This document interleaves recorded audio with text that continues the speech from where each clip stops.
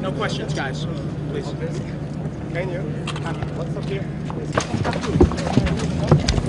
Top.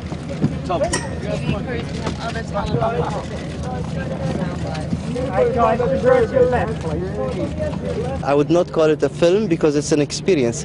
It's a beautiful 7-screen experience. It's a beautiful visual ride that will portray the true sense of the Middle East, the Khaliji culture, and really showing the mystere of Arabia and sharing it with the world. Working with such an artist was an extreme pleasure and an honor, and I think he gets it. He gets what the Middle East is about. He visited the Middle East before, and he wanted to do something that really captures the essence of the region.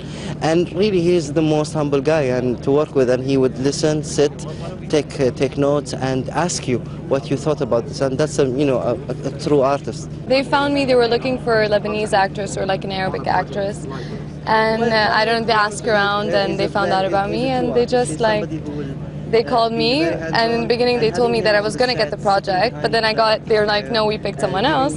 But then as I was transiting through Doha, they told me that I got it, so I just went down instead of continuing to London where I live.